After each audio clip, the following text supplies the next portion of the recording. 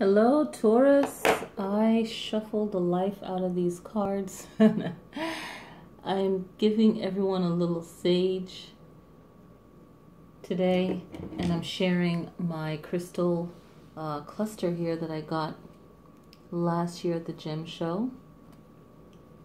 So beautiful. I got bigger pieces than this, but this one I love. This is just beautiful. Beautiful, beautiful.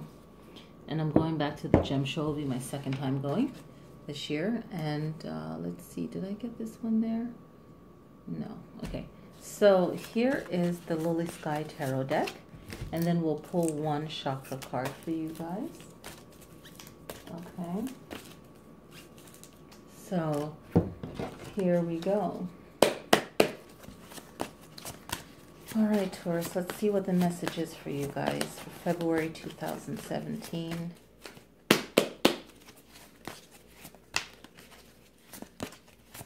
All right, first card. We're laying out 9 cards, so this one wanted to pop out. That Justice card wanted to pop out. So it's really like, yes, Taurus, justice is on your mind. Okay. 6 of Cups. So Taurus, this is all about protecting your child from the dangers of the world. If you're a new mom, if you are planning on being a new mom, and if you're passionate about the world and what's going on, or just trying to make a safe home, a safe place and future for your kids, this is a message. Just feeling of parental concerns for their offspring. If you are nostalgic for the past as a child when you had fun with your friends, this is a reminder of how you understood the world as a child versus how you understand it now. So maybe, nostalgia, dreaming of childhood and fun times. Maybe you want to listen to music from a particular era that you find to be fun. 3 of Coins, you'll be heading back to work, maybe taking 3 months to just do what you're doing now, and after 3 months starting up work, but just to clear your mind and breathe and so on would be good. King of Coins, so there's a masculine energy that will be influential in your journey in the future, and also setting up different plans in place for maybe someone that you care for that's a guy, a male energy, education, money, all of that. And 6 of Swords, so there's some kind of worry and a need to sort things out and to change direction. Some kind of change needs to come in place so that you're not worried or concerned.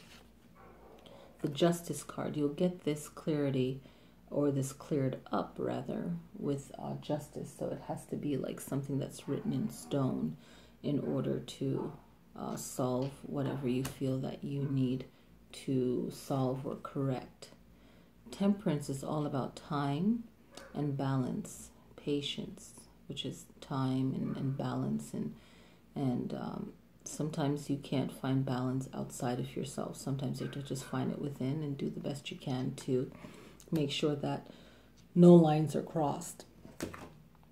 2 of Cups is marriage, so there's a deeper commitment. So everything that you're doing has to do with family and protecting family and having a strong agreement. It has to be a strong agreement, is understood.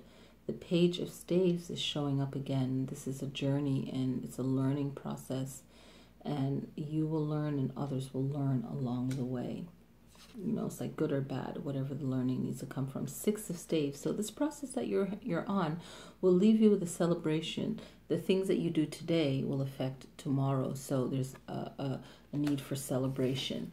So if you ever meditate on the sublime body and your energy, here are some chakra cards.